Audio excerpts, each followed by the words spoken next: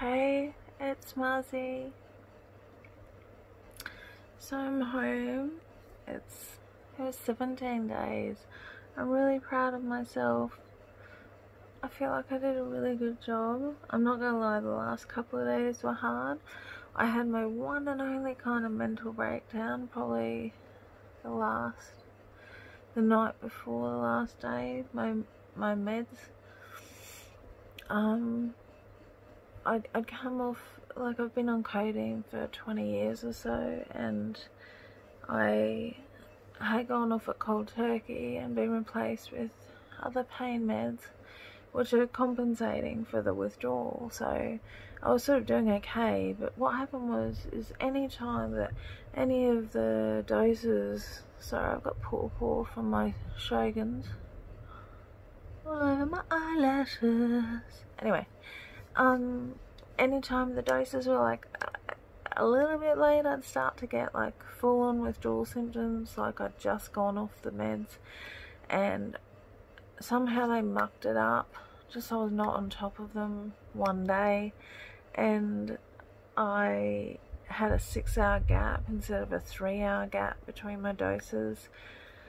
And I got asked a really simple question. One of this girl that was in my room, look, honestly, hospitals are so noisy, and I've just been putting up with so much noise and so many lights and all the stuff I just can't handle normally. And I could, you know, it wasn't great for me, but I was just trying to be zen about it, not react, and perfume, and like sharing a bathroom with people that are just like using all these products that I'm sensitive to, all that stuff. So I was kind of just like doing my best to cope with it, and then I got moved for the 5th time. Can you even imagine? And because I'm the princess and the pea, I literally pack like I'm going overseas. So I'm having to pack and unpack all this stuff. And so I moved into this room, and I thought I was going to be by myself for the last night. And I thought, oh, this is great. I'm going to get sleep, you know. I'm going to get a full night's sleep. Well, this will be great before I go home. And then they brought in a post-op patient, which, you know, fair enough. But her husband was a bit of a Crankosaurus Rex, and he came in, he was like yelling like a madman, and again I just didn't react, didn't say anything, didn't comment, didn't do anything. And then later I was watching something on my tablet because I was in pain and I couldn't sleep, and she apparently complained to one of the nurses about me, and I had the most inappropriately disproportionate reaction. Like, I just went from 0 to 100, just like so fast. And then I was like, hang on, just hang on a second. I think I'm having a disproportionate reaction here because I'm in withdrawal because I've missed a dose of my med. So I'm really sorry. I don't really feel this way. This is just like my, you know, my withdrawal symptoms coming out. So anyway, I managed to sort of talk myself down.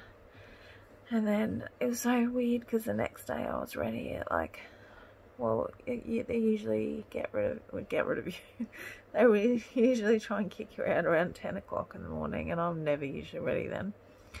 And one of the times that they came, like I had to get discharged, I was crawling around the floor, and I'm so germophobic, so I was crawling around the floor and I was vomiting, and I had diarrhea, like projectile vomiting, and I'm like passing out, and migraines because I had radiation tracer and I had an allergic reaction to it, and they put me in an MRI, and you're not even meant to be in an MRI with radiation in your body, and the cannula had come out of my hand, and so it had like gone into my tissue, and I just was like so sick, like just crazy banana sick. Anyway, they gave me all the documents to discharge me, and I just wasn't even cognizant of what was happening. And thankfully my friend Julia, who's also sick, was there to help me.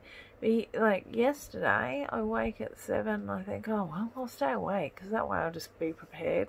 And I'd moved the day before, so I mostly was packed, and so I thought I'll be ready. And then we end up not being discharged at 2 o'clock in the afternoon, whereas usually they're like literally trying to push it out of the room, you know. So yeah, but like, I got so much achieved, and I feel really proud of myself that I managed to stay in so long, and even like the nurses that know me, I mean, they're all really fond of me because I go out of my way to learn their names and, you know, like just treat them like humans and sort of be, and they're like, you don't need to remember my name, and I'm like, yeah, I do. You're a person who's helping me, and it also helps with my brain, so I'm gonna remember your name. So yeah, they all know me, and yeah, 99.9% of them are just amazing. And yeah, I had a really good experience. At yeah, by the time Lisa, my friend, got me home yesterday, she'd been parked for like 4 hours before we even left the hospital. And then yeah, it took another couple of hours because then we were stuck in like school traffic to get here. And so anyway, today I've like hit the wall top speed, and then there's been a bit of a stuff up with my medication. So because I've changed over what my pain meds are, I need my GP to be like on top of prescribing my new pain med, whatever you call it, regimen. Yeah, regimen. But he's not. He went on holidays at like 11 o'clock this morning.